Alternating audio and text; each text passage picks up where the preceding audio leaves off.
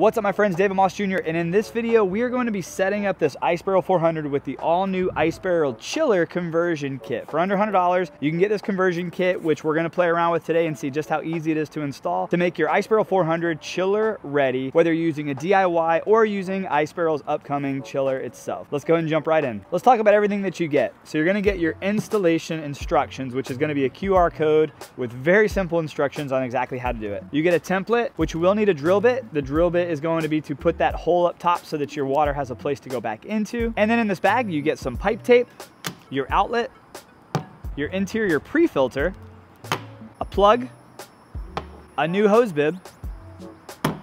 Ooh, how cool is that? 2 of your wrenches, which are actually built specifically for the Ice Barrel. It's gonna be very hard to find these anywhere else. They're super duper thin. And then there's one last thing in, oh no way, that's cool.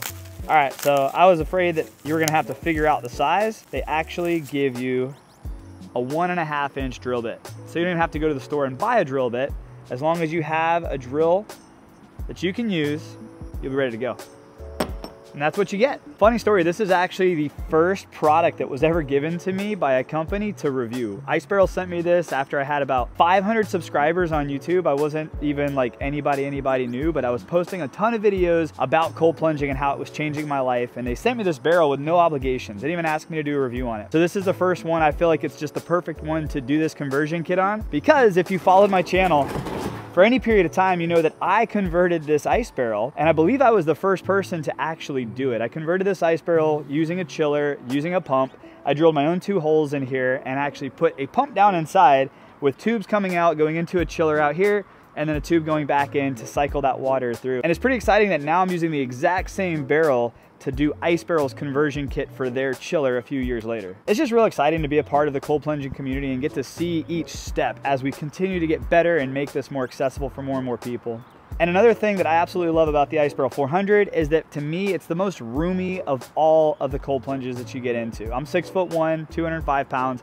And when I get into the Ice Barrel 400, there's no bench inside, there's nothing inside except for water. And I like the shape of it, it's a barrel. So I can get down inside it into that active crouched position, and it's a really, really comfortable plunge. So I'm excited that they're gonna make it easier for people to chill the water on a regular basis, even though it doesn't have insulation, so that you can get cold anytime you want. Well, enough of that, let's go ahead and get to the conversion. So the first thing we're gonna do is we're gonna scan this QR code. It's gonna take us to the instructions. There's step-by-step instructions with some pictures to show you exactly what you're gonna be doing. Hopefully this video will help a lot of people do this, because I'm one of those people who struggle reading instructions. I like to watch other people do it, see if there's any mistakes that can be made. So hopefully this is really helpful. So we're gonna scan this QR code, and the first thing it's gonna say is make sure that you don't over tighten any of these components, because it could damage the components, it could damage your plunge. So definitely use a little bit of caution when it comes time to tighten these components. You're gonna need a drill, you're gonna need the provided drill bit. This is gonna be to drill the top hole where the water is gonna go back into your Ice Barrel 400, and then a sticker template. The cool thing about this is you get to choose where you want this hole to be. So depending on your setting, where you have your barrel, where you wanna have your chiller,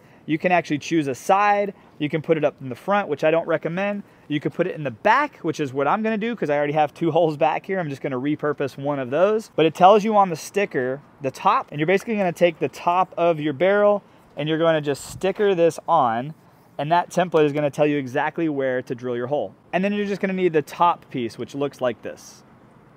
So I just wanna say, side note here, if you have a brand new Ice Barrel 400 and you're doing this conversion, the template is supposed to start here, right here. I started it up here because I was trying to repurpose these holes that I already had.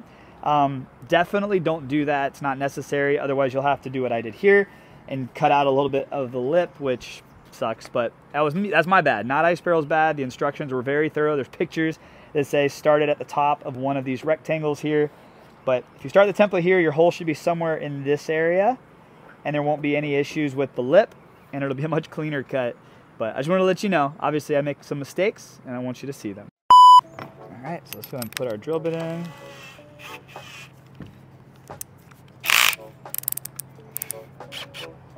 We got that. Now we're just going to turn it to face the camera. I'm going to choose this hole here. So I'm going to take the sticker out. I'm actually going to use the template just to make sure that it's where it's supposed to be. I'm just going to repurpose this hole here. All right, we look good there. Got it on the top. You know what? I'm gonna put the hole in the middle of the other two. I'm gonna have just a bunch of holes here. Since I already had 2 holes there, I don't know, it's gonna be really hard to get this to catch inside one of them. I'm gonna try it, but I might end up making a 3rd hole and just filling them in. So not the prettiest. We're gonna fix that, don't worry. The cool thing is if you get these 3/4 inch plugs, if you did my original DIY, the 3/4 inch plugs or any 3/4 inch plug will actually thread and screw right in there, so you don't have to have 3 holes. Now we're done with that. You wanna make sure you don't have any jagged edges sticking out. And then you're just gonna unthread this piece here. It doesn't matter too much for my setup because I already have 2 holes up here, but for a brand new setup, you actually wanna take this rubber washer off and you're gonna want to have it on the inside. And there's actually a rough surface and a smooth surface. You actually wanna have the rough surface against the ice barrel. And then you just screw it on. Make sure it's nice and tight. The next thing we're gonna do is take this wrench and we're just going to tighten it. Remember, you don't wanna over tighten it. You'll feel when you're getting close, that's good. That's nice and snug. This is also the part where you'll take this little plug and you can actually just plug up the top piece if you're not ready to attach a chiller. And that'll just keep bugs and things from making its way into your barrel. Or if you're just using ice and you have it down lower, it'll just keep the water from coming out. Once again, I've got to find a plug for the 2 holes that I had previously. So imagine those aren't there. That's kind of what it's gonna look like. This next step does not seem easy, but I'm gonna figure it out. We're gonna be taking the drain spout that's currently on there completely off and putting a new one on. So I think I'm gonna be using the stool to get down in there. I don't know. Maybe you need 2 people? We're gonna find out. Oh, dude. Well, that was way easier than I thought. It literally just like came right off. I don't know if I unscrew this or just pull this out. Way easier than I thought. All right, I don't know why that seemed like it was gonna be a much harder task. Old spout's off. So got the old spigot off, and let's take a look and see what the differences are between the new spigot and the old spigot. So if you look at both of them, the outspout is the same size, the inspout is the same size, and the hole where the water is going to be going through is the same size. So what's really the, oh, here's the difference. Okay.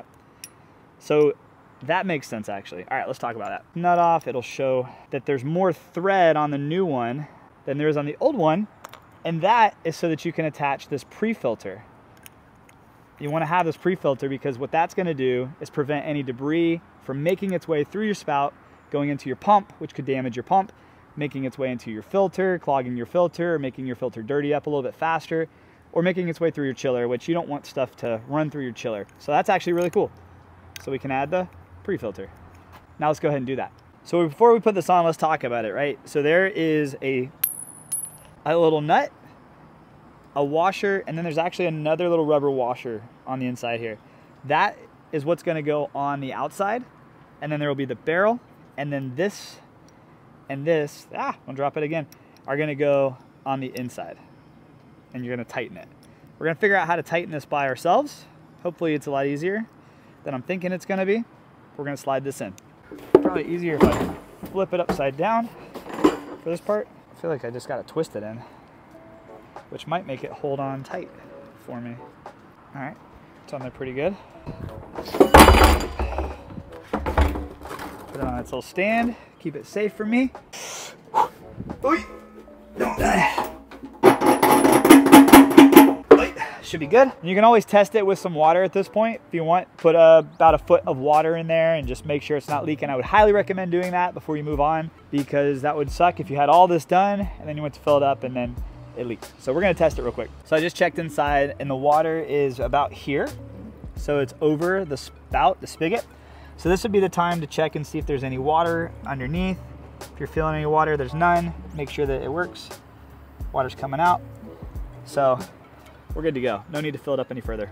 So now we got the spigot on, we've got the top spout on, everything's ready. We're just gonna put this little pre-filter on inside, and no need to really use a wrench on this. This you're literally just gonna hand tighten on. And once again, what that does is it protects things from making their way into your pump and your chiller. So we're gonna go ahead and hand tighten that on there. And we're on. Woo! All right, well, that was easy enough. It took me literally a few minutes, and obviously the hardest part was filming it all, but very easy.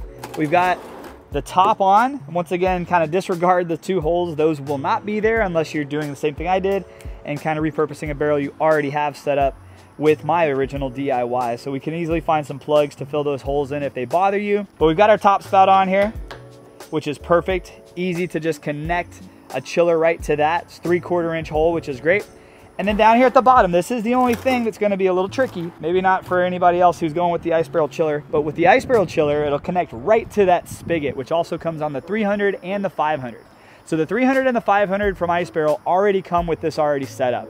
The 400 is the OG from ice barrel, so that's why you have to get this little conversion kit if you're gonna go with the ice barrel chiller. Having it set up to the spigot will be very, very easy. You can turn it off, turn it right back on. I'm gonna drain the water that's inside there currently, and we have a pre-filter down here. Now, if you are doing a DIY, we're gonna have to play around with the fitting here and try to figure out exactly what's gonna fit onto this hose bib. It is a 3/4 inch standard hose bib, so shouldn't be too hard to find. Super stoked on how easy that was. It was a lot easier than I thought it was gonna be. So if you're in the market for an ice barrel 400, make sure you use discount code MAUS, M-A-U-S, in the link down in the description below. It'll save you 12% off of anything ice barrel has to offer. Or if you're into doing things yourself, check out the video that I'm gonna have after this video. It'll show you exactly how to set up an ice barrel 400 with a DIY chiller. I appreciate you guys for watching. If you have any questions, pop them down in the comments below, but I'll see you on the next one. Have a great day, guys, and God bless.